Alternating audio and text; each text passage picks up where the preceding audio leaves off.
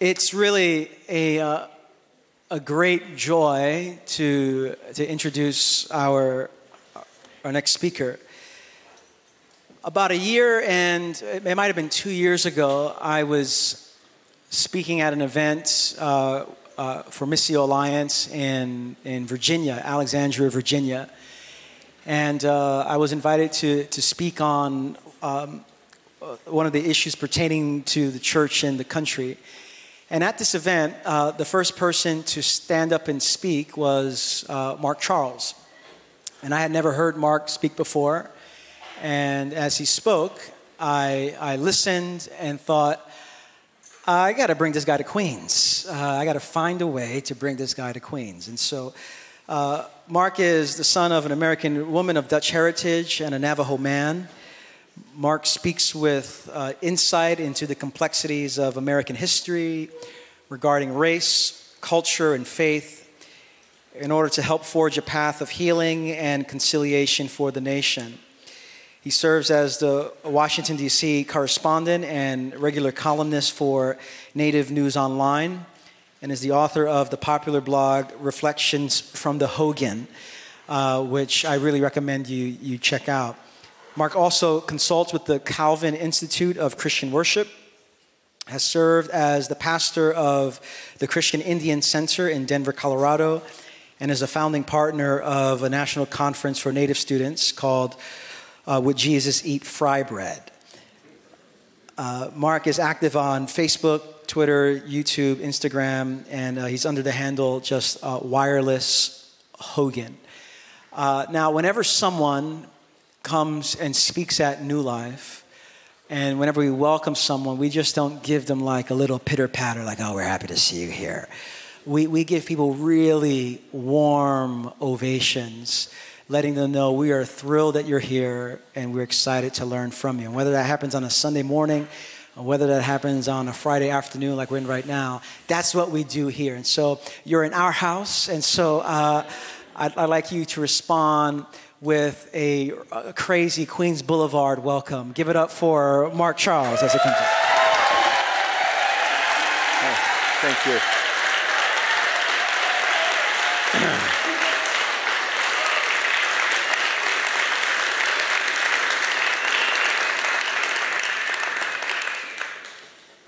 So yat Mark Charles Yinish, yeah. Sin bake dena nishle do toy higlini bashachin. Sin bake dena bashache do torachitni bashanella. In the Navajo culture, when you introduce yourself, you always give your 4 clans. We're a matrilineal people, and our identities come from our mother's mother. And so my mother's mother is American of Dutch heritage, and so I say Sin bake dena nishle, which translates into I'm from the wooden shoe people.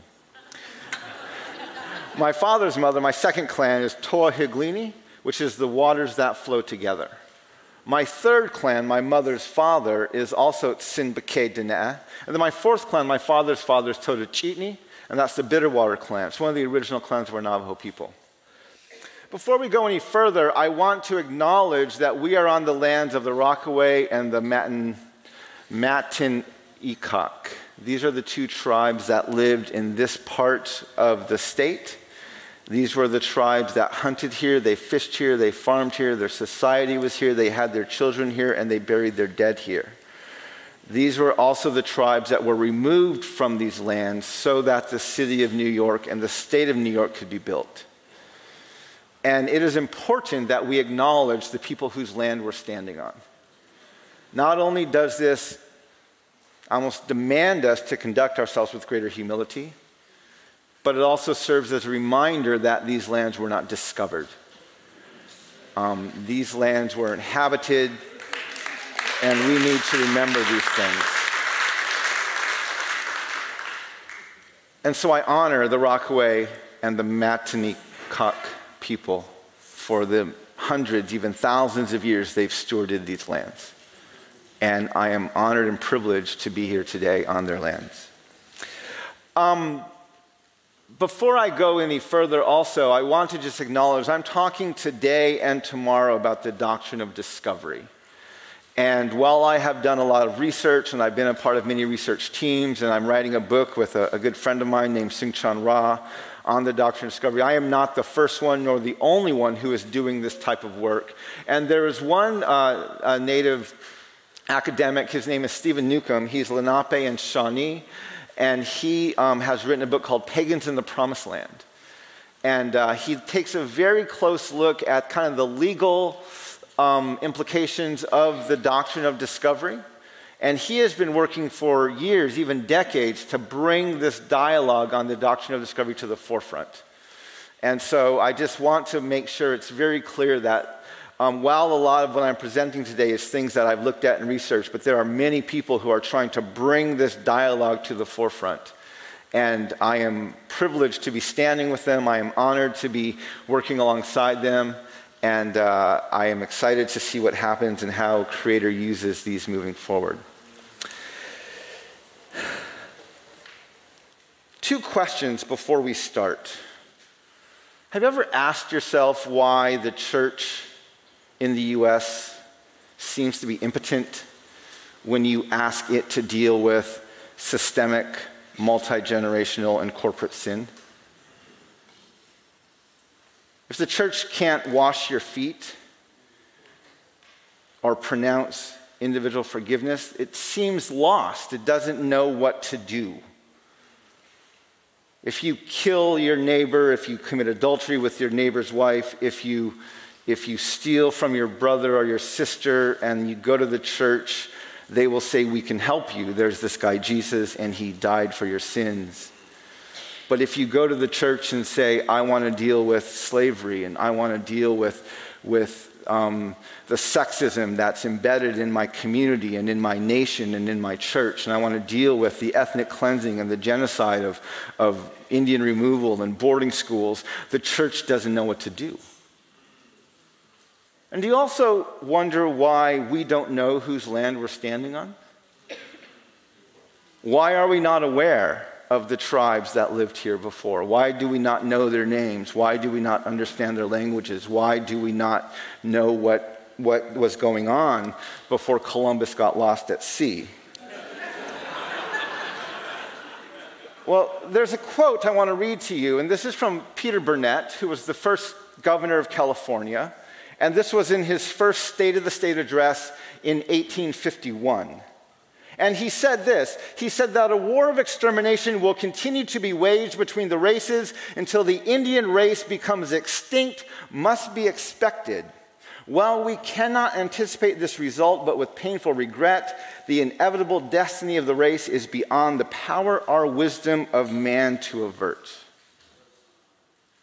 Now, he's not talking about these Indians are going to die because of famine, which we can't control. And he's not saying they're going to die of disease, which is out of our control. He's saying we are waging a war of extinction,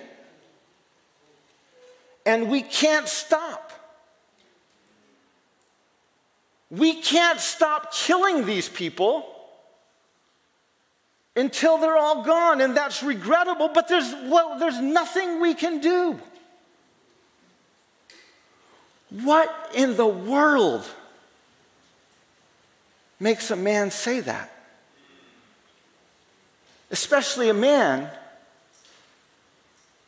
who's a governor in a Christian nation. These are the questions we have to ask.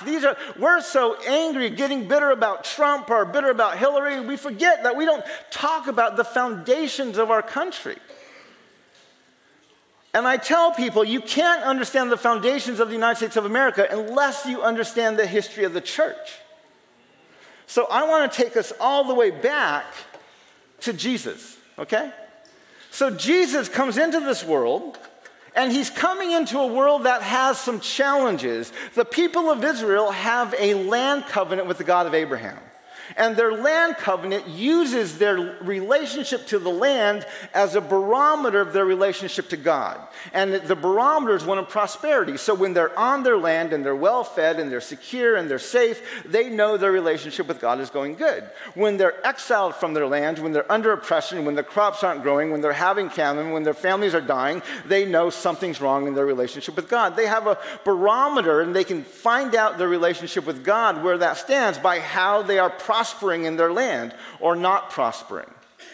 And so at the time of Jesus' birth, the people of Israel were under the oppression of the Romans. Now, they were still on their lands by and large, but they were not able to worship freely, and they knew something was wrong. And so we have the sect of the Pharisees that's rising up, that's saying, well, maybe if we keep the law of the priests, God will have mercy and send his Messiah and free us from our Roman oppressors and return us to the greatness of the kingdom of David.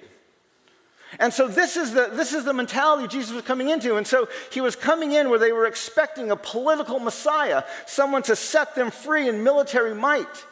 And so, yes, he came as the Messiah, but he tried to change expectations. So he came as the Messiah, but he was born in a barn. Angels announced his presence, but they were singing to shepherds. He grew up as a refugee in Egypt and came back and lived in the backwater town of Nazareth. And in his early ministry, Satan takes him to the top of a high mountain and tempts him with what he assumes is the goal. He shows him the kingdoms of the world and says, if you bow down to me, I will give them to you. And Jesus rebukes him and walks away. One day he's out and he's with his disciples, and there's 4,000 men, probably 8,000 to 12,000 men, women, and children, and he's teaching, and the people get hungry, and so they find this kid and they shake him down, they grab his lunch, and Jesus feeds everybody. And they're so excited that they come to make him king by force. But he didn't come to become king, so he walks away. One day he's out and he heals a widow's son, raises him from the dead. And he heals the servant of a centurion, a Roman centurion, the enemy. This so bewilders John the Baptist when he hears about it that he sends his disciples to Jesus and say, hey, are you the one we're waiting for, or should we look for someone else? You are not the political Messiah we expected. Jesus turns around, heals more of the sick, casts out more demons, gives sight to more of the blind, hearing to more of the deaf, and says to John's disciples, go back and tell your master what you just saw. Blessed is the man who doesn't fall away on my account. He's rebuking John, saying, this is what I'm doing. Get on board or get out of the way. One day he's coming out of a Samaritan village with James and John. They're probably under judgment because of the Samaritans. They've intermarried. They're not worshiping in the temple. They're worshiping on this mountain. The people of Israel are probably experiencing judgment from God because of the sin of the Samaritans. And so the Israelites hate the Samaritans. The disciples feel pretty good they've gone there in the first place. And then the Samaritans reject them. They reject the prophet. And so coming out, James and John are excited. They're like, cool. They've rejected us. Jesus, can we be the ones to call down fire from heaven and destroy them? Now, this isn't an outlandish request. This is what God does. When a nation sins, he sends a prophet. If people hear the prophet, he has mercy. If they reject the prophet, it's fire and brimstone. This is Sodom and Gomorrah. This is Jericho. This is why Jonah didn't want to go to Nineveh. Elijah called down fire from heaven 3 times. James and John are like, who doesn't want to call down fire from heaven? Like, wouldn't that be cool? And Jesus rebukes him. No, that's not what we're doing. And he sends them into another Samaritan village. And in Mark 8, Jesus is with his disciples, and he says, well, who do people think I am? Some say Elijah, some say John the Baptist, others one of the prophets. Well, who do you think I am? He asks his disciples. And Peter says, you're the Messiah. Now, if the entire goal was to convince them he was the Messiah, job's done. He can ascend right now, and he's done his work. But he instead tells Peter not to say anything. And then he begins to teach him that the Son of Man, the Messiah, must suffer and die. This is so outlandish to Peter that he takes his own teacher aside and begins to rebuke him. And when Jesus sees the other disciples watching this scene, he turns and rebukes Peter and says, "Get behind me, Satan. You are not on the side of God, but of men."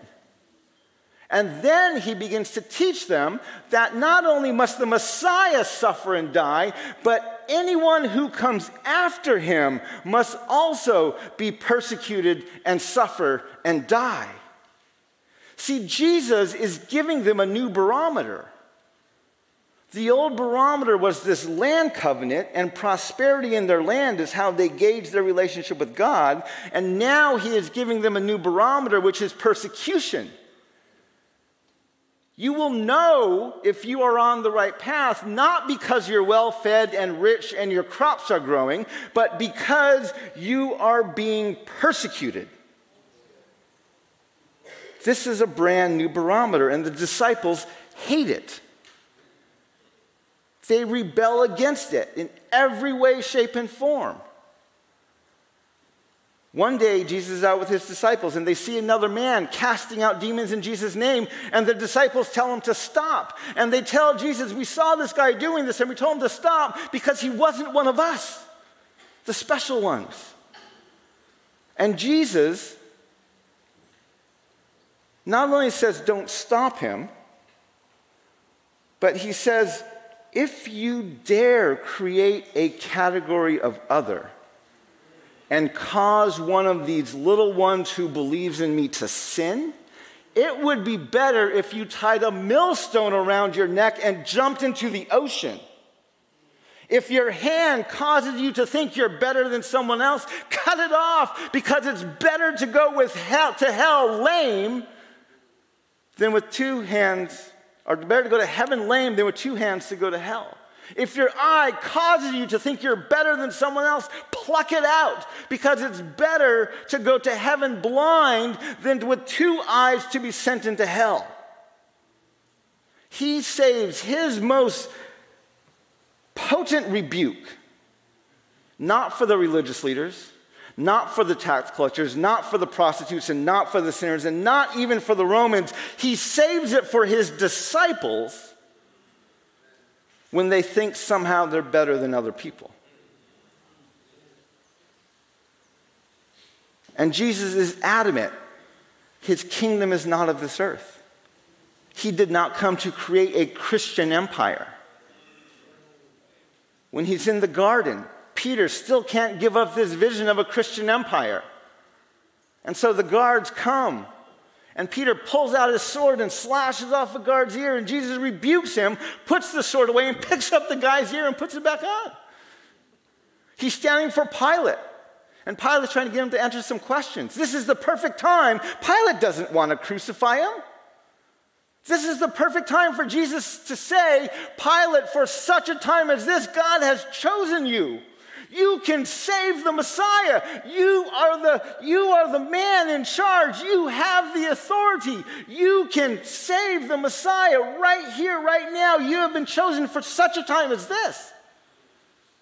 But Jesus doesn't say that. He says, "You don't have any authority over me. The only authority you have is what my Father in heaven gave you. My kingdom's not of this earth. If my kingdom were from here, my servants, the angels, not my disciples who I call friends, would come and save me. My kingdom is from somewhere else." And then he gets crucified alone, because nobody wanted this new barometer. All of his disciples left. Everyone abandoned him. Everyone left him. He died on the cross alone, and even God turned his back. It wasn't until after he rose from the dead and then appeared to his disciples and ascended into heaven and then sent his Holy Spirit that the disciples got it. And then they acknowledged that we were the ones who killed Jesus. And when they were warned by the Romans or by the chief priests and the leaders, to not talk about this name of Jesus anymore. They said, we don't know if it's right or wrong to do that, but we can't stop talking about what we've seen. And they finally embrace this new barometer, and almost all of the disciples go on to die a martyr's death. And so in the 1st through the 3rd centuries, when you join the church, you were joining a group of people who were standing in opposition to, first of all, institutionalized religion, and second, in opposition to the empire. And when you joined the church through your baptism, your confession, your discipleship, and your community, you know that you were standing in opposition to empire, and there was a good chance you would be persecuted and probably even killed because of your membership in this church.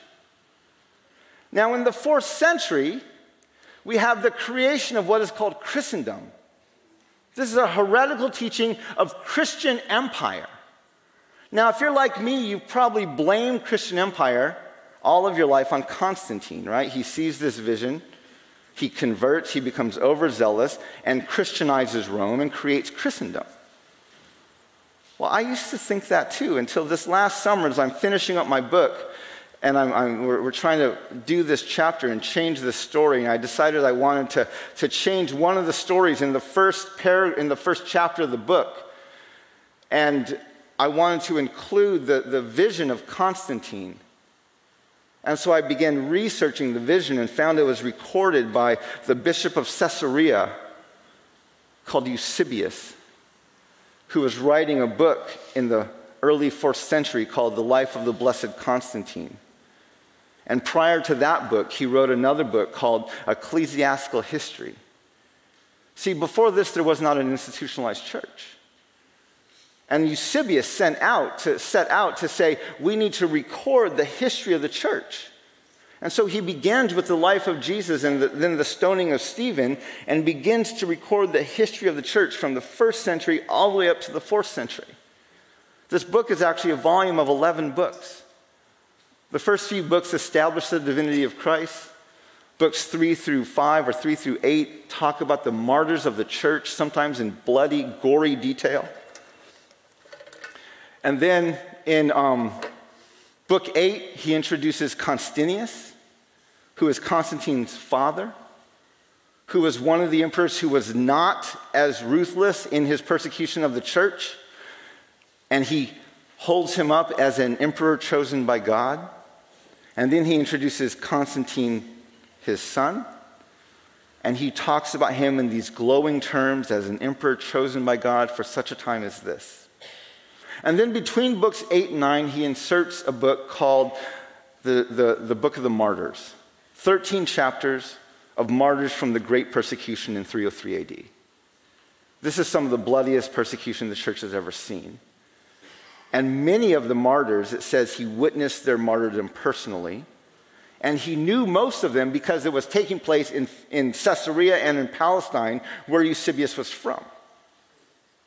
And then in books 9, he changes his thinking. And before, he was talking about the martyrs who were dying with joy because they were sharing in the suffering of Christ. And after the book of the martyrs, he begins talking and focusing and almost obsessing with the emperors. And in book 8, he actually talks about a battle that Constantine won over Maxentius, the battle at Milvain Bridge, and he compares Constantine's victory to Moses defeating Pharaoh at the Red Sea. And now, if you're writing a book called Ecclesiastical History, does your book have an ending? Is there a conclusion to your book? No, right? Because ecclesiastical history won't end until Christ returns. But if you read the last chapter of book 10, you will see there absolutely is a conclusion. They celebrated with splendid and festive days the joy and hilarity. All things were filled with light, and all who before them were sunk in sorrow beheld each other with smiling and cheerful faces. At the same time, they celebrated and extolled, first of all, God, the universal King, because thus they were taught. Then they celebrated not Christ, but the praises of the pious emperor, and with him all his divinely favored children. There was a perfect oblivion of past evils, and past wickedness was buried in forgetfulness. There was nothing but enjoyment of the present blessings and expectations of those yet to come. The supreme God granted from heaven above the fruits of his piety, the trophies of victory over the wicked, and that Narcissus tyrant with all his counselors and adherents, he cast prostrate not at the feet of Christ, but of Constantine.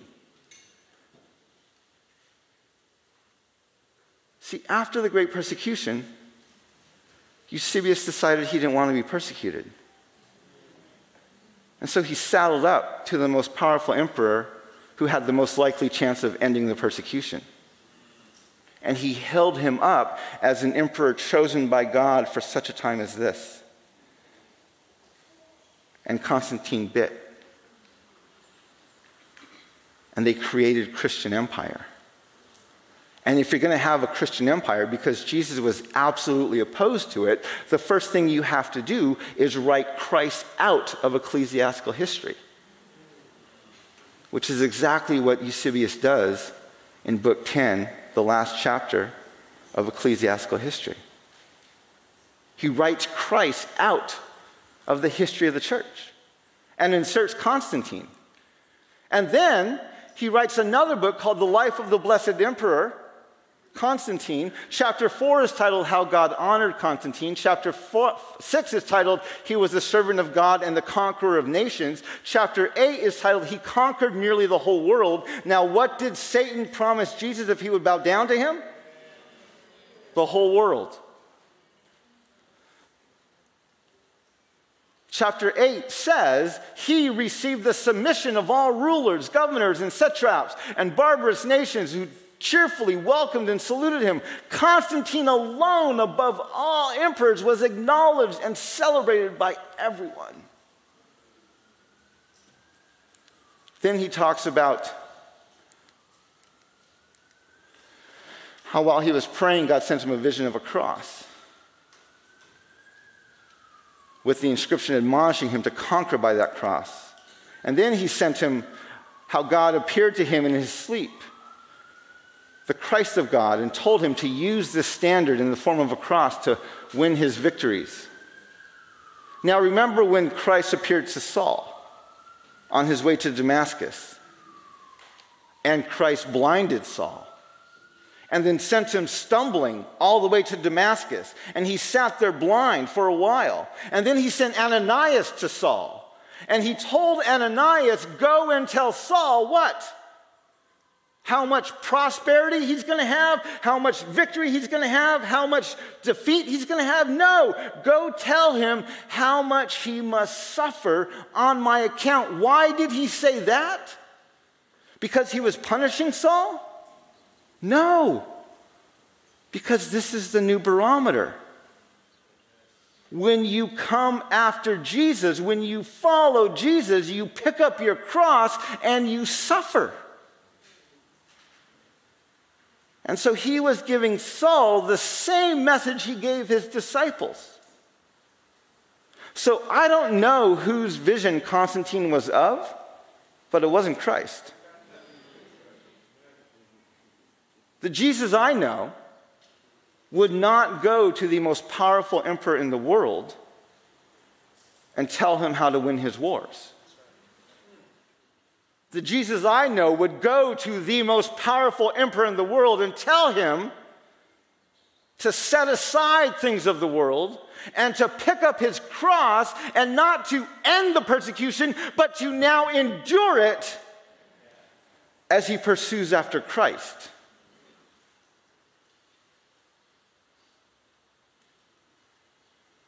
But that's not the line that Eusebius fed Constantine, and that's not the conversion that Constantine accepted. And so he became a Christian, and he converted the whole church, the whole nation, the whole empire to Christianity, and this fundamentally changed what it meant to be the church. Now, instead of joining the church through your baptism, your discipleship, your confession, and your community, now you're a member of the church because of your citizenship in this empire. So in the 5th century, we have a challenge, which is we have these theologians who have to figure out, what do we do with this heresy? Do we rebuke it, or do we collude with it?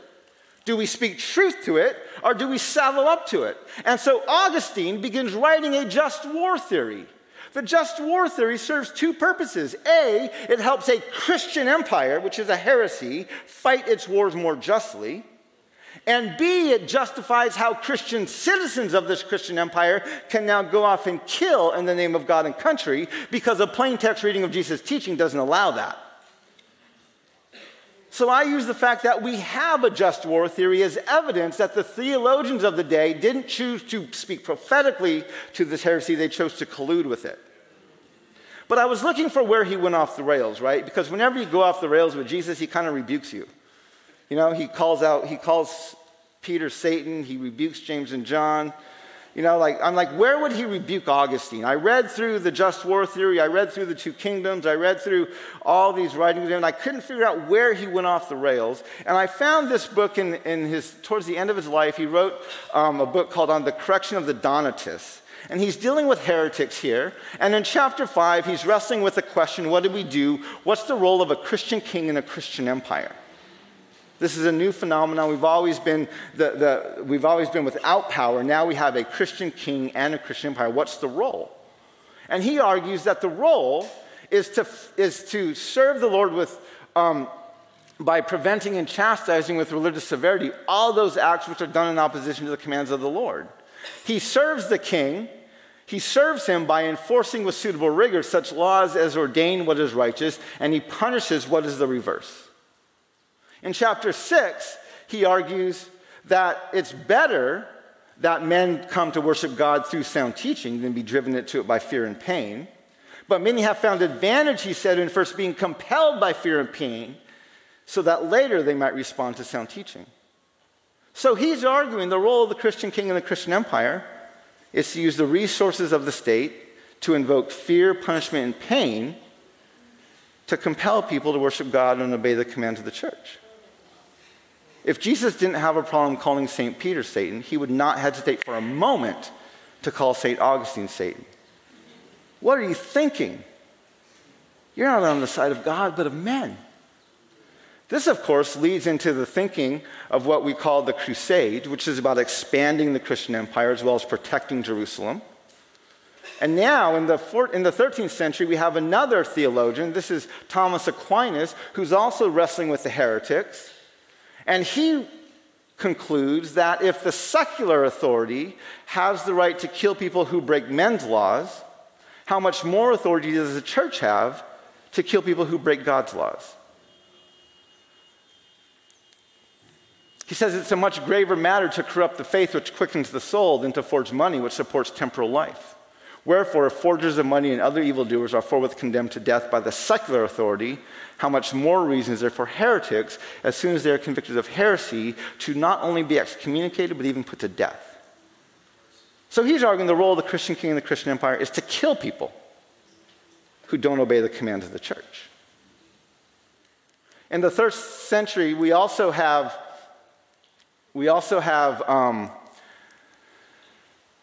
the church begins defining a new category of other called the infidels. This is a subhuman category. It's first applied to the Moors or to the Muslims, later it's applied to indigenous peoples, anyone who doesn't worship the God of the white European Christian male. Now that we have this category of other, the subhuman category, now we don't even need a just war theory anymore. Now we can go to war based on our theological grounds. We're fighting the other. We're fighting the enemies of Christ. And it's out of this, in 1452, that Pope Nicholas V writes out these words: invade, search out, capture, vanquish, and subdue all Saracens and pagans whatsoever. Reduce their persons to perpetual slavery, convert them to his and to their use and profit. This papal bull, along with other papal bulls written between 1452 and 1493, collectively become known as what we call the Doctrine of Discovery. Doctrine of Discovery is essentially the church in Europe saying to the nations of Europe, wherever you go, whatever lands you find not ruled by white European Christian rulers, those people are subhuman and the land is yours for the taking. This is literally the doctrine that let European nations go into Africa, colonize the continent, and enslave the people. They didn't think they were human. It's the same doctrine that let Columbus, who was lost at sea, land in this new world already inhabited by millions, and claim to have discovered it. You can't discover lands already inhabited. If you don't believe me, leave your cell phones, your car keys, your laptops out. I'll come by and discover them. It's not discovery, right? It's stealing. It's conquering. It's colonizing. The fact that to this day we have monuments to Columbus as the discoverer of America reveals the implicit racial bias of the nation, which is that indigenous peoples and people of color are not fully human. This makes the doctrine of discovery a systemically white supremacist, and my clicker is not working anymore. The doctrine of discovery is a white, male, Christian supremacist doctrine that is the fruit of a church that has prostituted itself out to the empire.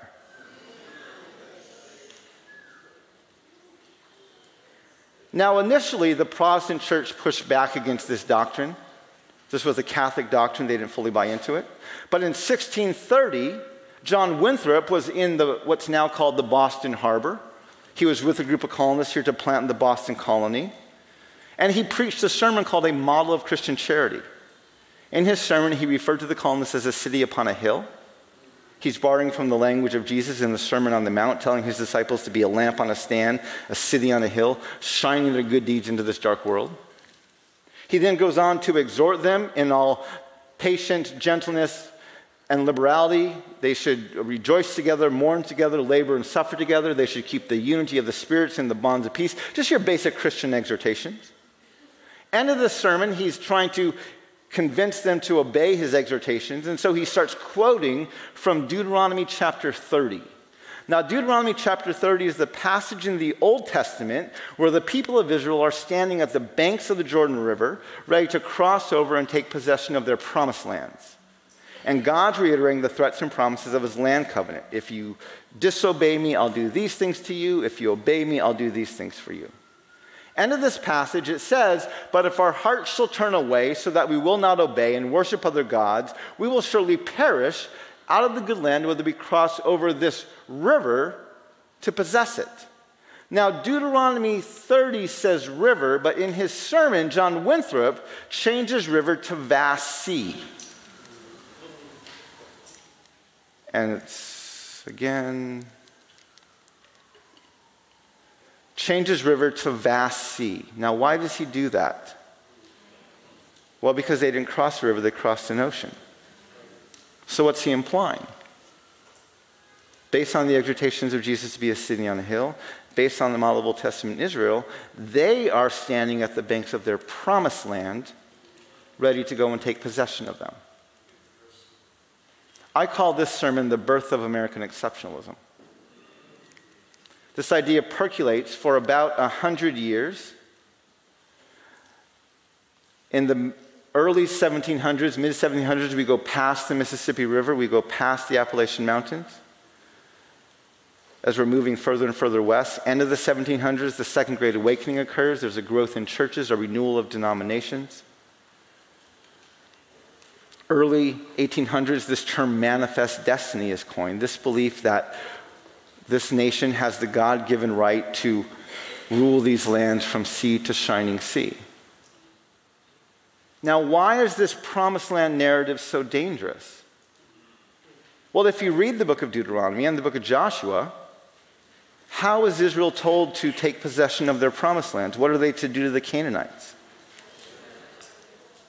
Kill everybody. However, in the cities of the nations the Lord your God is giving you as an inheritance, do not leave alive anything that breathes. Completely destroy them. Promised lands for one people is literally God-ordained genocide for another. So we have this growth, westward expansion, Second Great Awakening, manifest destiny. And you're thinking, well, yeah, but that was in the 1840s. We don't believe that anymore. So my co-author is named Sing-Chan Ra. He wrote a book called Prophetic Lament. In his book, he compares lament to like being at a funeral dirge. You have a dead body in the casket. It's not going to come back to life. You go there to weep. If you truly lament, you sit in the brokenness, you sit in the pain, you need some kind of hope, right? So when we call the church to lament over the sin of racism and sexism and slavery and genocide, the church is going to look for some hope, right? It needs something. And most of the church is going to find their hope in the book of 2 Chronicles, which says, if my people who are called by my name will humble themselves and pray and seek my face and turn from their wicked ways, then I will hear from heaven, I will forgive their sins, and what? I will heal their land. Somehow that got missed. We forget. We're not God's chosen people as Americans, and we don't have a land covenant with the God of Abraham. This is a promise God gave at the dedication of the temple. That was the old barometer. We have a new barometer. Nothing about prosperity, nothing about lands. It's persecution.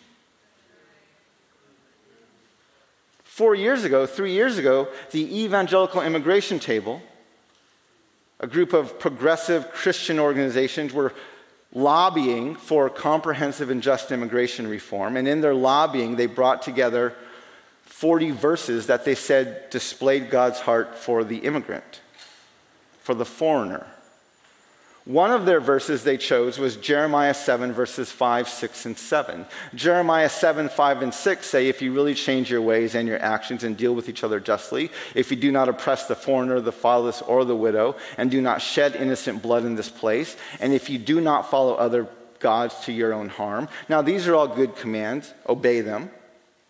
But verse 7 says, then I will let you live in this place, in the land I gave your ancestors forever and ever. I went to the Evangelical Immigration Table and said, you can't use this verse. You don't have a land covenant with the God of Abraham. Yes, obey the commands. There is nothing in Scripture that says, if you do these things, God will bless you here.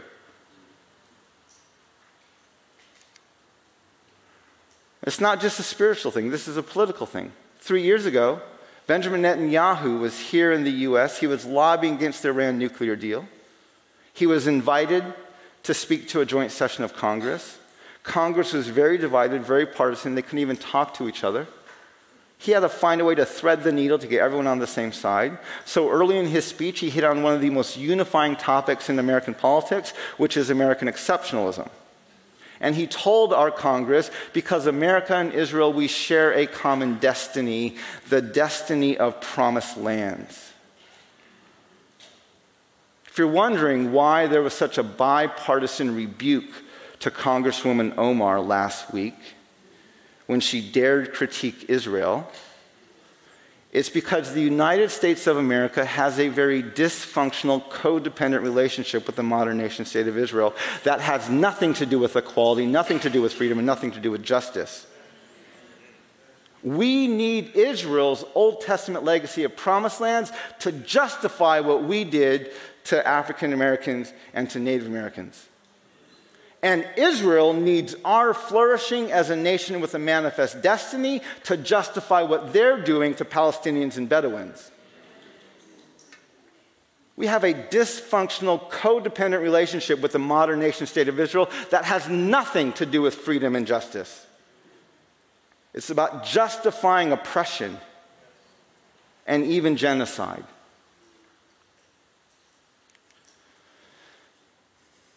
In 2017, there was a very bloody terrorist attack in London.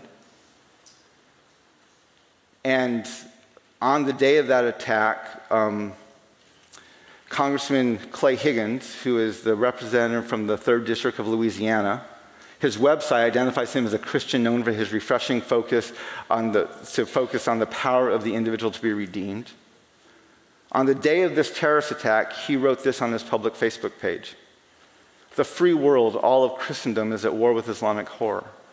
Not one penny of American treasure should be granted to any nation that harbors these heathen animals. Not a single radicalized Islamic suspect should be granted any measure of quarter. Their intended entry to the American homeland should be summarily denied. Every conceivable measure should be engaged to hunt them down, hunt them, identify them, and kill them all. For the sake of all that is good and righteous, kill them all. Clay Higgins, U.S. Congress, Louisiana's 3rd District, June 4, 2017. And Facebook didn't even take this down as hate speech.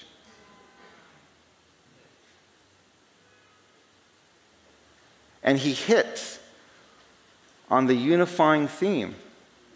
How is it that the Christians in this nation are unified? How do the Baptists and the Pentecostals and the Catholics and the Protestants and the Reforms get together? Is it because we're a part of a body of Christ? No, it's because we are Christendom. We are Christian empire. This is what unifies us. So I was a part of the Christian Reformed Church's Doctrine of Discovery task force. And the Christian Reformed Church has a very robust theology of the depravity of all humans, as well as a very robust theology that we are saved by our faith and not by our works. And in our report to them, we gave them a story of a boarding school survivor who came from a boarding school run by our church. Also, we gave them a story of a boarding school survivor from a BIA school. The board of trustees of the denomination pulled the story of our boarding school survivor from the report. And then on the day of discussion in the synod, they first of all acknowledged that the existing doctrine of discovery is a heresy, and we reject and condemn it. It helped shape Western culture and led to great injustices. But then they went into a 20-minute period of sharing about how great their boarding school was. And then they passed another resolution affirming their missionaries because they weren't acting out of the doctrine of discovery, they were acting out of the Great Commission. So what causes an entire denomination that is founded on the theology of the depravity of all humans and you're saved by faith and not by works, what causes them, when confronted with multi-generational systemic corporate sin, to not repent, but to go to their works? It's because Jesus doesn't exist in the multi-generational systemic corporate space of the American church. Not just for the CRC, for all American churches. This is why our churches don't know what to do with these kind of sins. Because we don't know Christ at that level. Christ is an individual Savior for someone who's committed a personal sin. He has no space to deal with multi-generational communal corporate sin. We've written Christ out of that level of ecclesiastical history, and we've inserted Constantine. And I will argue tomorrow that in America we've inserted Abraham Lincoln. And even though he was assassinated on Good Friday, his blood doesn't do squat for you. And he is actually one of the most genocidal presidents in our nation's history. But this is what we do. And so, the role of the church. What do we do? How do we deal with this sin? If you have two families that live side by side, a Christian family and a non-Christian family, and the Christian family is leaders in the church and they're model citizens in the neighborhood, and the husband of this family, the Christian family, is sleeping with the wife of this family, and this family is having marriage problems because of the affair, and so they go to the church and they say to the church, we are having problems in our marriage, and the church says, we have this great counselor, he's an elder in our church, he's an outstanding citizen, and we want him to counsel you, and it's the man who's committing the affair. That man has nothing to say. He cannot pray for them. He cannot exhort them. He cannot counsel them. He cannot even advise them. He has nothing to say. The only role that he has in the healing of the marriage next door is to get out of bed.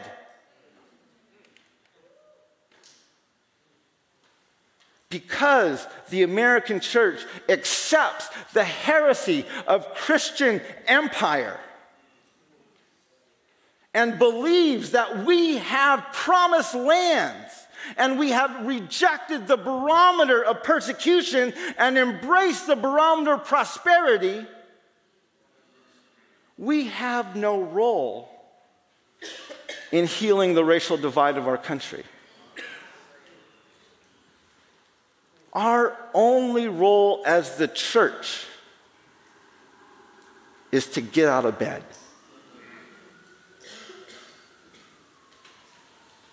We need to get out of bed. I want to finish by reading one article that I wrote. It just takes a few minutes. This article I wrote for the Calvin Institute of Christian Worship last summer at the height of the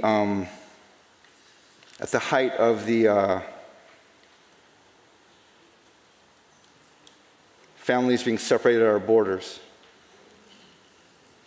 And it's titled From Prophecy to Proverb, and I want to read this and end with this. After we read this, we're going to go into a time of reflection, and I want you just to reflect, not even how to repent right now, but just reflect on how have we, both individually and corporately, bought into the lie of Christian empire. Wise is the church that refuses to buy into the trappings of partisan politics. Remember, my brothers and sisters, Jesus did not come to create a Christian empire. He came to make disciples. He came to offer his body as a living sacrifice. He came to plant a church. When the church merely lobbies one political leader and protests the other, when for the sake of argument or political gain, the body of Christ turns a blind eye to one sin and magnifies another, we are not representing the headship of our body, who is Christ. As vile and repulsive and urgent is the separation of families at our borders, it's not the first time. Indian removal, the slave trade, boarding schools, lynchings, Japanese internment camps, mass incarceration, the list of ways the United States government has worked to destroy the family structure of people of color throughout our history is as long as it is depressing. So let's stop pretending that President Trump is the God-ordained savior or the ultimate demise of our union. The same with President Obama. What our nation needs is not for Democrats to be better Democrats, nor do we need Republicans to simply be better Republicans. We don't even need our nation to be more Christian. My brothers and sisters, the United States of America is not, never has been, nor will it ever be Christian. Jesus did not come to create a Christian empire. He came to make disciples. He came to offer his body as a living sacrifice. He came to plant a church. And wise is the church that refuses to buy into the trappings of partisan politics. I agree with Kenneth Kaunda, the former president of Zambia, who said, what a nation needs more than anything else is not a Christian ruler in the palace, but a Christian prophet within earshot.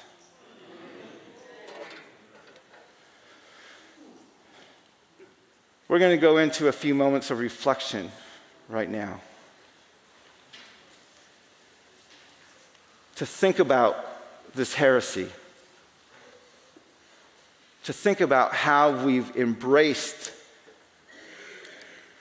this mythology, this legacy of promised lands, and this barometer of prosperity, because we don't want to accept the cup of suffering that Jesus not only invites us to, but calls us to. This is how we will know when we are on the right track, when we are persecuted, when we are shamed, when we are rejected, when our own families turn their backs on us. That is what Jesus promised. And that is what we need to understand if we're going to be his followers. Thank you very much. It's been an honor to be with you today.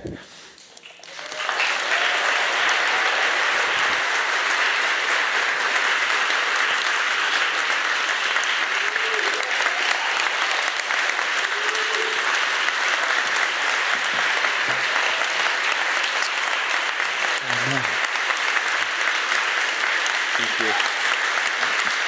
Thank you.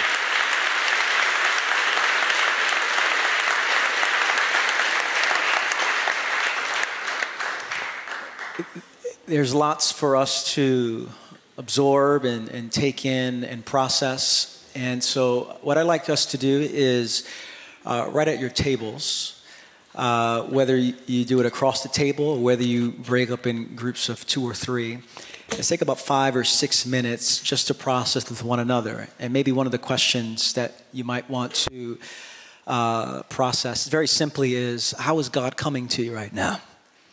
What's resonating? What's speaking in you? What's speaking to you? And so if you don't know the person next to you, just introduce yourself. And for the next 5 or 6 minutes, just how is God coming to you at this moment? But thank you, Mark.